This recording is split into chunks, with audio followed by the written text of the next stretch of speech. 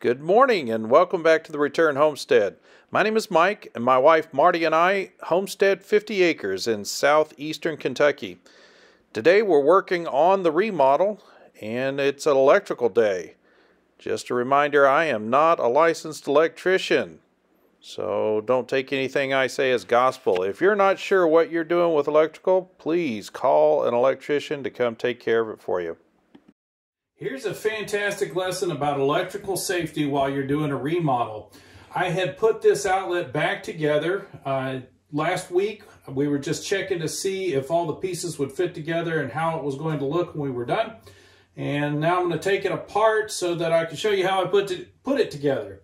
But I thought maybe I should check this and make sure that the power is off, and it's not. So somehow in playing with the electrical circuits, I turned that one back on. So we're going to have to get that outlet killed before we can take it apart.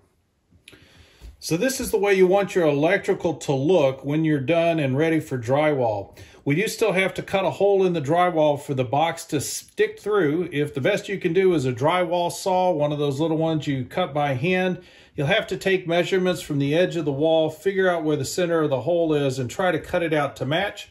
I have a roto zip, which is just a small saw that has a round blade on it. Will allow me to go in here and cut the drywall out after it's put up. Much easier way to do these cuts. We'll take a look at that in a little bit, but you just want your wires already landed and ready to go. Go ahead and strip the insulation back. That's going to save you a lot of time when you get ready to put your electrical outlet in. And when time comes, we'll show you how to hook all of this up. And this is an overabundance of caution, but you guys saw how this was a live circuit just a few minutes ago. We are going to be sticking a roto zip in here blind. If these wires are live and we hit one of them, it's a bad deal. If they're sticking out like this and suddenly that breaker is turned back on, these will be live wires. The black is typically the one you're most interested in protecting yourself from, but that's only 9 times out of 10. Occasionally, this white wire will actually have your power on it. It won't be the common. It depends on what kind of crazy three-way setup you may have with the switch in the room for controlling the light. So we want to make sure we protect ourselves from these open wire ends. One easy way is just not to cut the wires. Don't strip them back. But you can also make sure you put on a wire nut. Give it a good tug. Make sure it's not going to come off.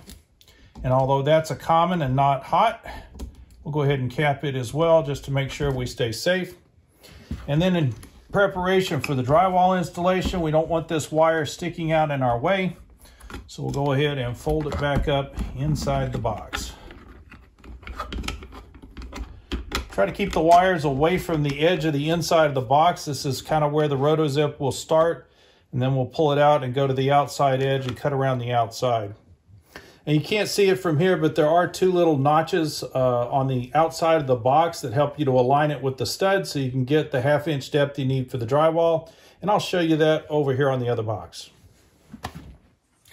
This is just a standard switch or outlet box. It has already got the nails in it that's designed to mount directly to a stud. All you need is a hammer to install these things. So over here on this stud is where we're going to put it. And all we got to do is align the box. You've got these tabs here on the side. Those push back against the stud. You want to mount these to your wife's height, not your own. We'll kind of put it about where the other light switch is that's on the inside of the bedroom. Grab a hammer and tap your nails in.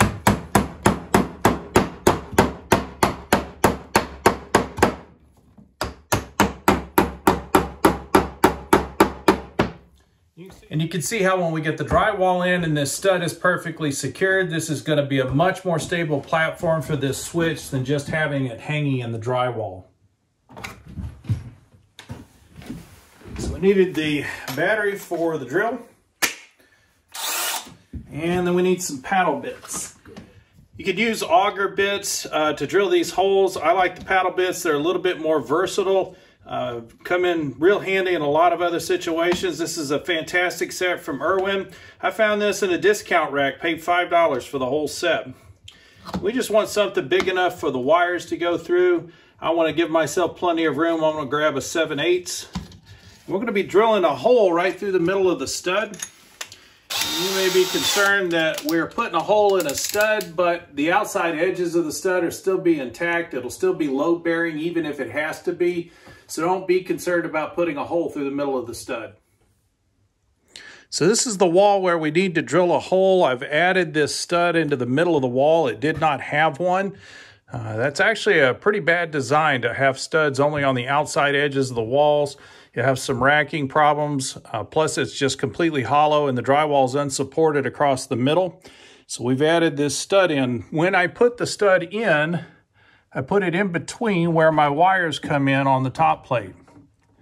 That means at some point through here, the wires are going to have to pass back through. We've only got one hot line coming in from the breaker box.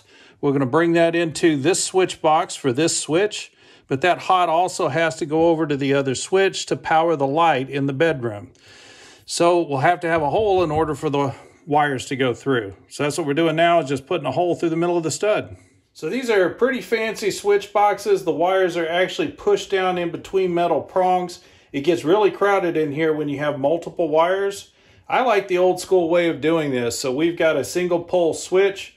We're going to be wire nutting all of the hots and commons together on this one in order to make a solid circuit. So we're not really concerned about this switch. We're not going to try to save it for anything else. So all we got to do is cut the wires loose rather than trying to pull them free. So all we need to do is cut these wires rather than trying to pull them back out of the switch box. It's a whole lot faster. So I've done a little troubleshooting to figure out where power is coming from. This outlet box for the washer is on an outside wall circuit. It's probably an isolated circuit. There's not going to be anything else on here. It's just for the washing machine, which can pull a lot of amperage when the motors are kicking on. The rest of the power enters the room right down here. Passes through this wall where we have the outlet in the bedroom.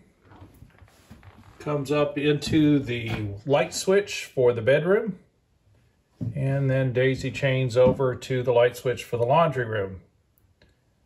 The two wires that go up from this box and up into the ceiling, one of those is going to go out to the light fixture in the laundry room. The other one probably loops over into the bathroom to provide power in there. So that's all going to be on one circuit.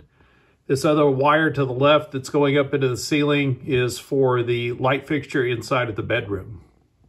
Remember guys, I'm not an electrician, but I want to give you some idea what it is that I'm doing to decipher all of these different pieces, parts, and how the electrical is flowing. I know that this wire that comes through the wall is bringing the power in from the breaker box and it goes into this switch. That means that I have one wire that's going out to the light fixture in the bedroom. So this switch is controlling power on this wire. And then this extra wire is actually bringing power over to the other switch and onto the rest of the circuit. So I know that this is going to be my power coming in. So I'm just going to write a P on it for power for right now. Should probably put that a little further down because I'm going to be cutting off the insulation there. So now we've got a label on this wire. We know that's where our power is coming from. What we don't know is which of these two wires controls the light fixture here in the laundry room. So what I'm going to do is wire the power up directly to the light switch just by putting a wire nut between these wires, and we'll turn the breaker back on, see if the light comes on. So to prepare this wire to actually access the conductors on the inside, the first thing we need to do is just lightly run a razor blade down the length of the insulation. That's going to allow us to peel the insulation back. Try to keep your blade in the center. That's where your ground wire, which doesn't get insulated, is going to be. So if you do nick a wire, it'll be the ground wire. It's no big deal. And we peel back the paper. And we'll cut that stuff off. So now we have our 3 wires exposed. This is our power. That's going to be the ground wire with no insulation, and then the white is the common, or the return back to the breaker. Next, we're going to pull off about 3/4 of an inch of the insulation. Just need a good pair of wire strippers for that. It's got little holes that are exactly the right size for the wire. so it only cuts deep enough to get through the insulation. Yes, you can do that with a pair of diagonal cutters if you're talented, but I recommend just getting the right tool. And then all we need to do now is connect these wires with the wires we suspect are going into the light fixture. So we get these stripped off.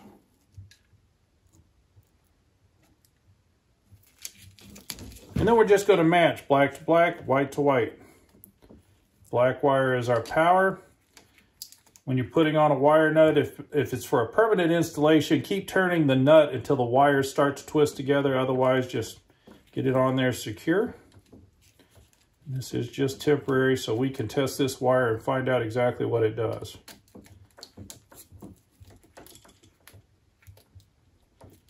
Good to go.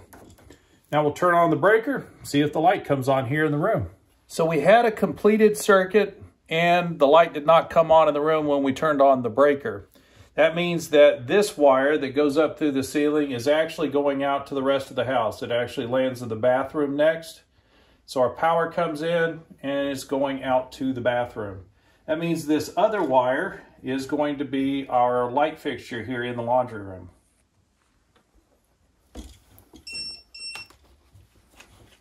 And yes, I used my tester and made sure that these wires were, again, dead, that we have the correct breakers off before we start messing with them. So before we move any further, we want to make sure we get a label on this one. And this one is the light fixture. So just put a nail on that. And this one goes to the rest of the circuit. So I'll put a C on that one for the circuit. Now that we know which wires do what, it should be an easy job to land these wires and be ready to put a switch in. All right, this part is going to get a little bit confusing, but see if you can follow me. It's just like running water. Water's coming in, or the power is coming in on this wire on the black conductor. We want that power to flow to the rest of the circuit, so we'll have to connect these two black wires in order to get power out to the bathroom and the other bedroom. We also need power to go out to the light fixture, but that's going to be this wire. We don't want it connected directly to the power the way that we do the circuit. This goes on the other side of the switch to allow us to turn the light on and off. All of these white wires are just returns. So that's your common. These all go back to the breaker box, so we'll just put a wire nut on all three of those, and that'll connect everything back to the breaker. Same is true of the grounds. We'll just connect all of the grounds back together to give us a solid circuit to ground. Now I know that's pretty confusing, but I'm going to go ahead and wire this stuff together and you'll see what it looks like. The first thing to separate out is going to be the commons. Make sure these all get connected together. When you're buying your wire nuts, make sure you know how many wires will fit inside of one. Make sure you get the right size wire nuts. And we just keep shoving those in and turning until the wires start to twist together. Oh, we got one wire loose. So this happens. You just got to keep working until all three wires are secured together inside of the wire nut.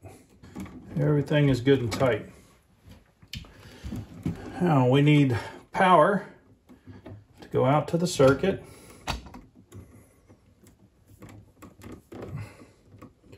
So this is the bathroom and other bedroom.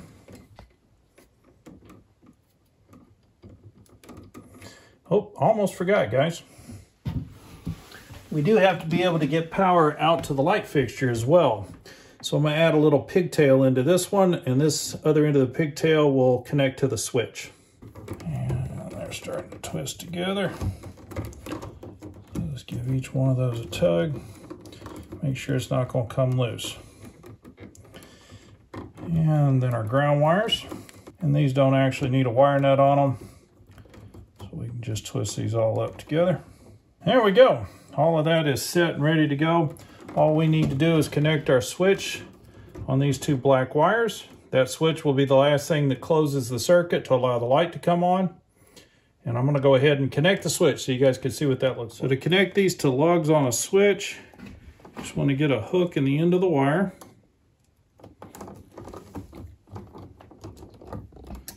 So just using the tip of the needle nose here.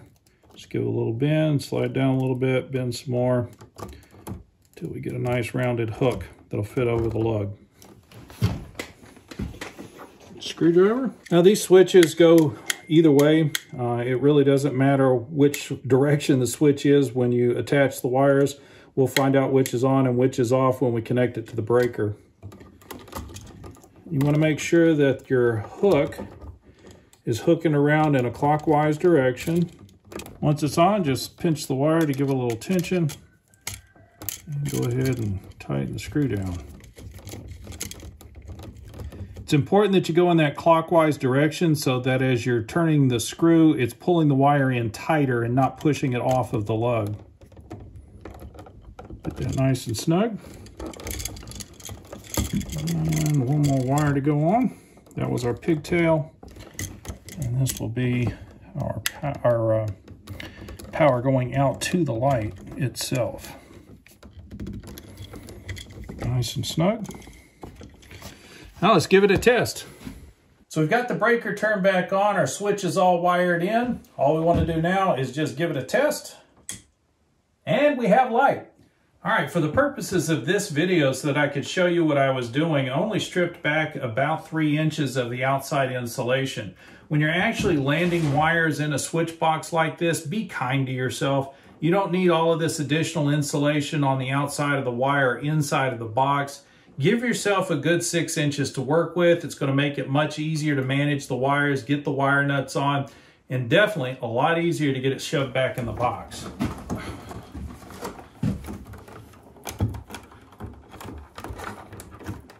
And for right now, we've got everything tight. We don't need it sticking out right now because we want to hang drywall. So I'll literally just shove the wires back up into the box and out of the way.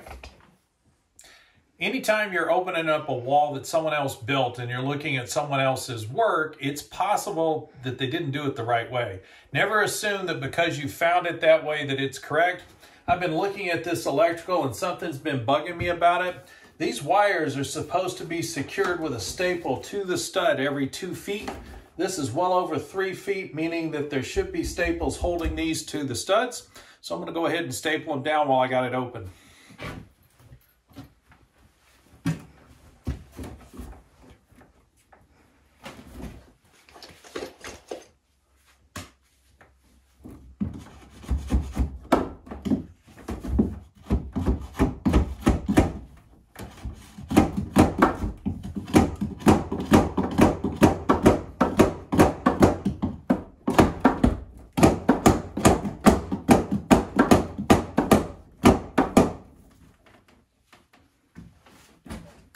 Also need this one secured.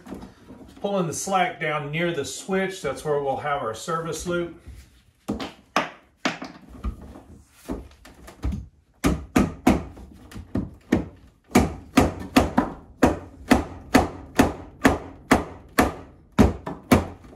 That'll hold those wires securely to the stud the way they're supposed to be. And we're almost finished with the electrical in this room, but this is a little bit different outlet. This is for the dryer. I don't like the way it's mounted with the wires just sticking through the drywall and into the back of the box. So I'm going to head to Lowe's to get something more appropriate for this installation. In the meantime, we've got drywall to hang, so we're going to get busy doing that. We do appreciate you joining us here on the Return Homestead today. Please subscribe, hit that like button while you're in there, and we'll catch you on the next video.